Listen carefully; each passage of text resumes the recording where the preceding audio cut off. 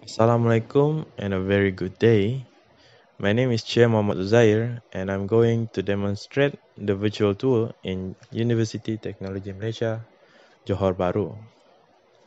This video will show each of the functions available in the virtual tour for users to fully understand in using the application. This is the starting point of the virtual tour, which the place is located at the main gate of UTM JB. The 360 video and audio will run automatically. There are several components that can be identified in the virtual tour, such as navigation menu, hotspots, and controller. I will briefly explain each of the components.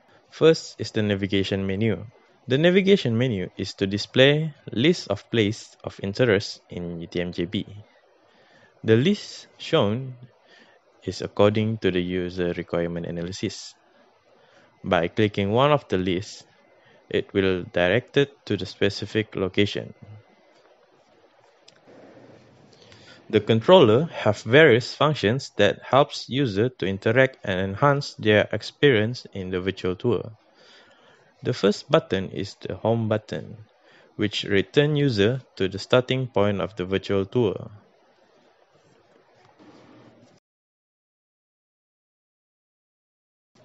As the second button is a set of buttons to next or return to the previous scene in virtual tour.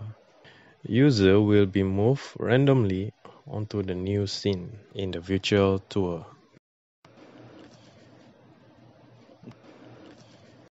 The third button is a set of buttons to zoom in and zoom out of the scene. The zoom in helps user to focus on one object in the tour, while zoom out shows a wider view on the scene. The purpose of the function provided is for user to adjust their preference view.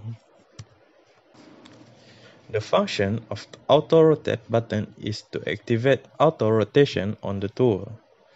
This is for users that prefer to sit back and enjoy the scene of the tour.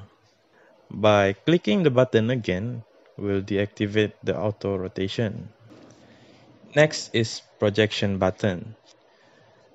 The function is to switch projection view of virtual tour.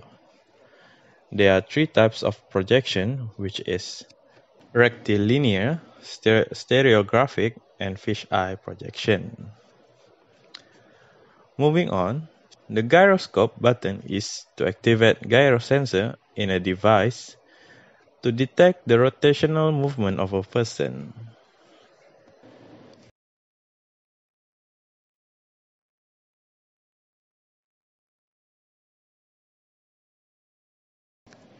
The full screen button is to enter full screen mode.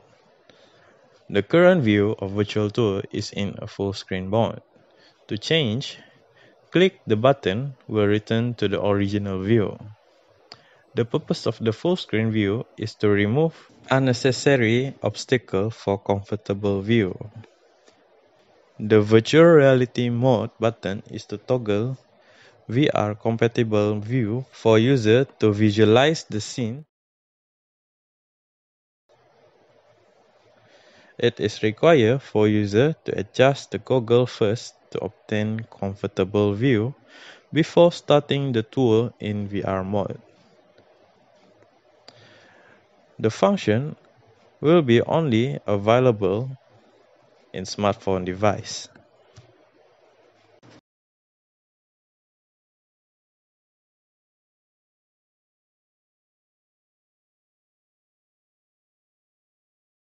Lastly, the map button is used to display mini-map on the screen.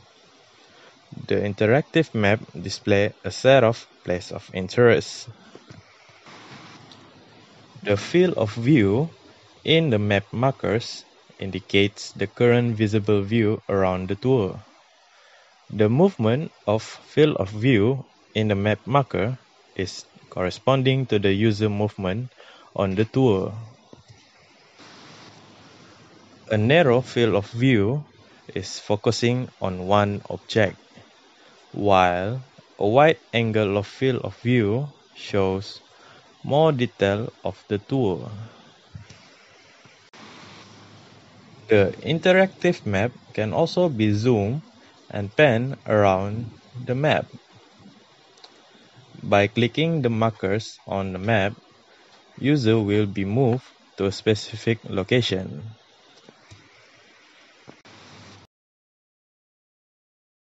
Another feature that available in the virtual tour is the hotspot button. There are 4 types of hotspot in the tour. The first one is video hotspot. The button is used to display video that related to the scene.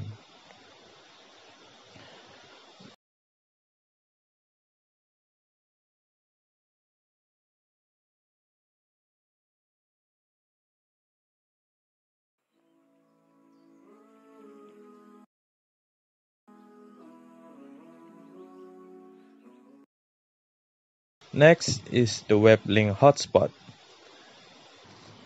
The function will lead user to external source or website related to the object or the scene.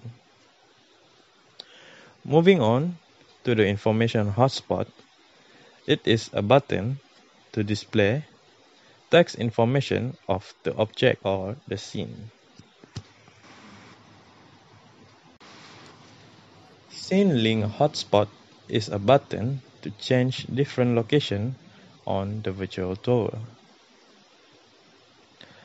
That's all the components that are available in the virtual tour. I will end my demonstration by viewing all the scenes in the virtual tour.